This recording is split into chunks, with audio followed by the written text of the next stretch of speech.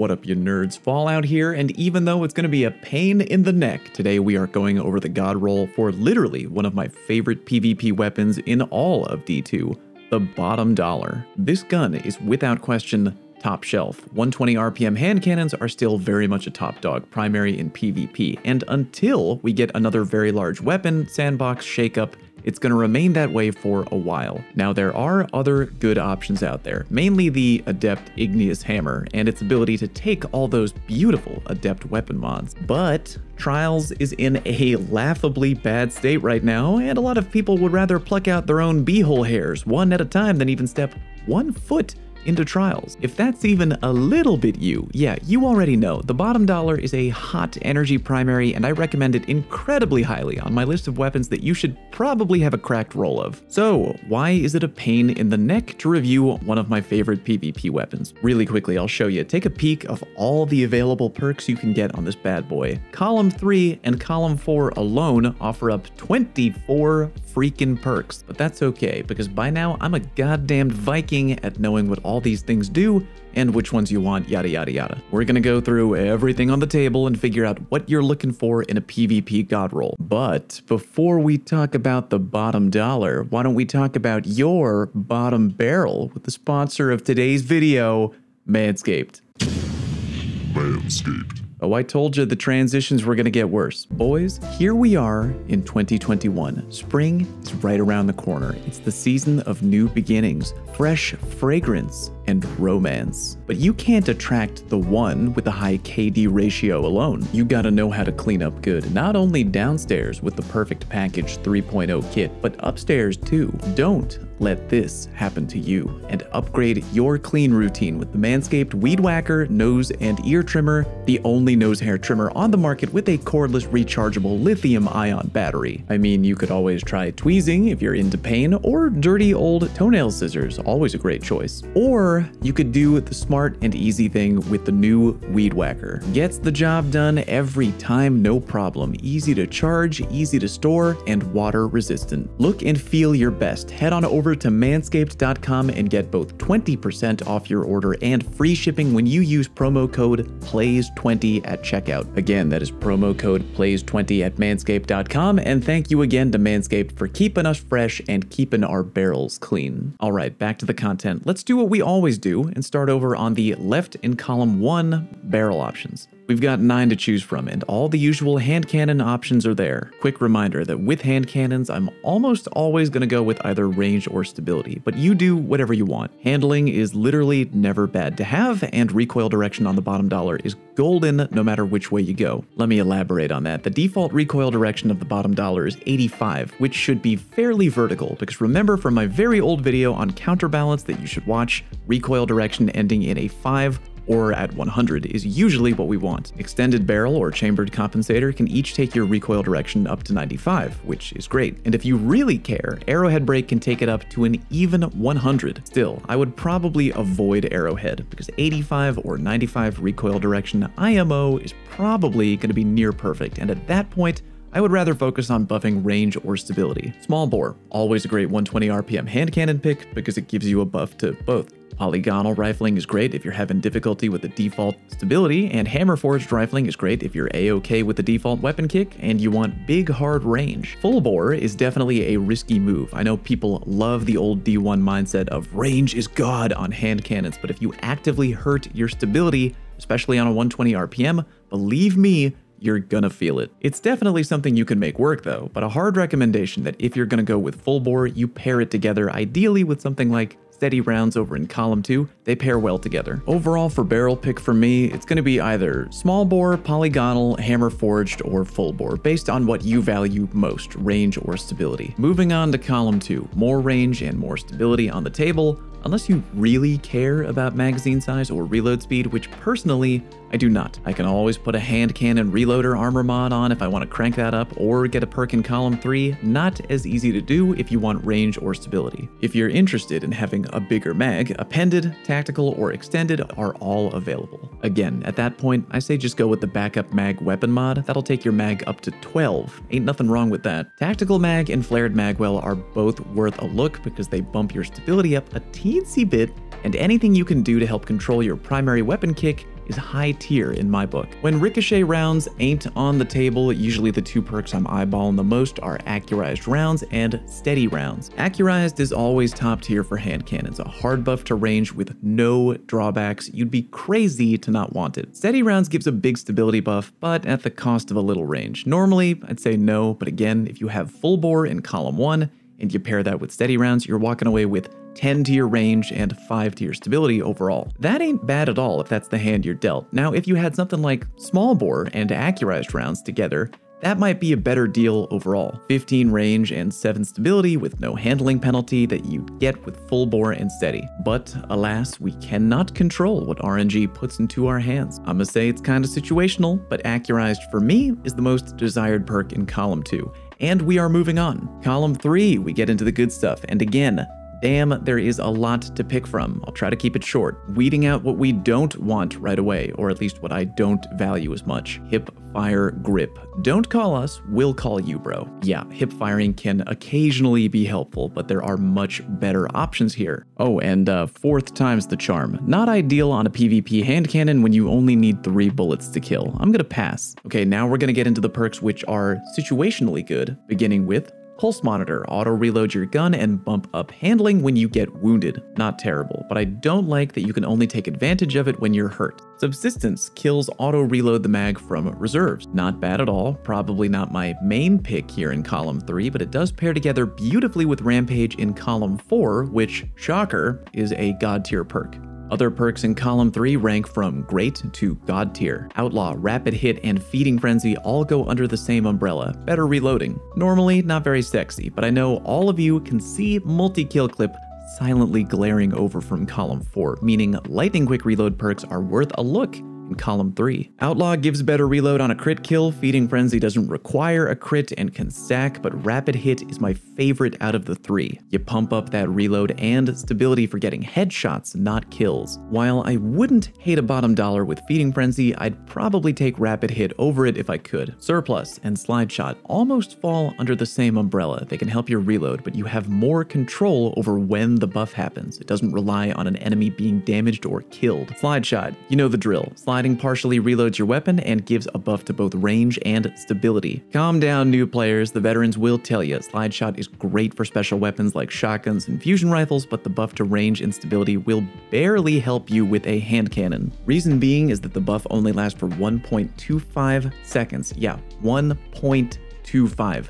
Barely any time at all. You never want to rely on a weapon perk whose benefit will only last twice as long as I do in bed. Good rule of thumb. That'll maybe help you for 1 hand cannon shot, and that's if you're sliding into an engagement. Surplus IMO is the better pick. Better handling, reload, and stability for each fully charged ability. The buffs given by Surplus are no joke. While I'm yammering on, go ahead and take a look at how much quicker your reload goes up at Surplus level 1, level 2, and level 3. Now you take that same level of improvement and add it to both handling and stability. I like Surplus a lot. Some people don't because the constantly fluctuating stability means you can't develop a permanent muscle memory for the weapon kick. If you don't really care about that though, I recommend the perk highly. Quick Draw is literally always good for any weapon. I would rather have a different column 3 perk, but don't be bummed if you get Quick Draw. Finally, we have Rangefinder and Killing Wind. Rangefinder helps that damage drop-off point, which makes 120 RPM really obnoxious from downtown. Killing Wind is always a favorite of mine. 6-second duration and you get better range, better handling, and better movement. Check out this clip of how quickly you can strafe normally while ADSing a hand cannon. And now check out the strafe speed when Killing Wind is activated. I'll tell ya, that ain't nothing, bro. Quicker movement means the enemy may have a harder time counter shooting you, and the better range and handling is icing on the cake. Out of every perk in column 3, I probably rank Killing Wind, Surplus, and Rapid Hit as my top 3,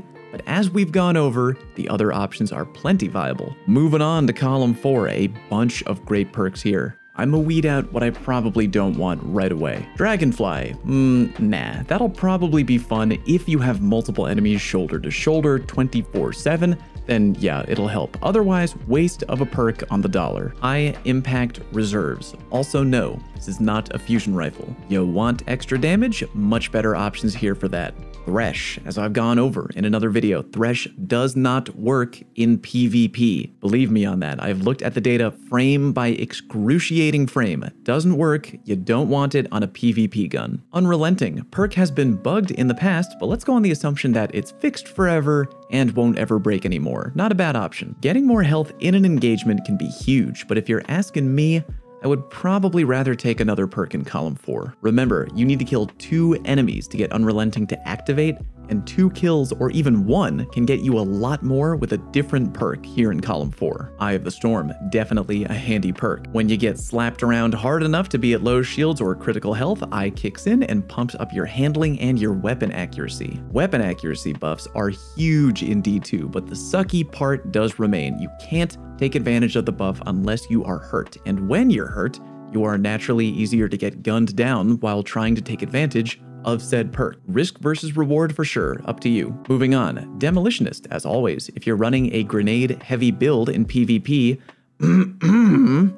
may God have mercy on your soul, and also Demo is probably the perk that you're looking for. Really good perk, I probably want different on my bottom dollar though. Why don't we talk really quickly about Disruption Break. By breaking an enemy's shield with a weapon equipped with Disruption Break, you make them more vulnerable to incoming kinetic damage, about 50% more. Whole thing lasts for about 4 seconds. A lot of people really like this perk, but IMO, it is very situational. Remember that by breaking a Guardian's shields in PvP, you have to do about 110 damage, give or take. Now, if you've already done that much damage and their shields are popped, they're probably gonna die to whatever hits them next anyway. That being said, it can be helpful if you miss the kill shot and your buddy cleans up the kill with a kinetic primary, but again, is it worth the God Roll pick on our bottom dollar? If you're asking me, no. Now we are getting into what I feel are the high-ranked perks. Wellspring, get a kill and recharge your ability energy. If you haven't noticed, abilities in D2 are very strong right now. Yeah, some of them are getting nerfed in an upcoming patch, but the way I see it,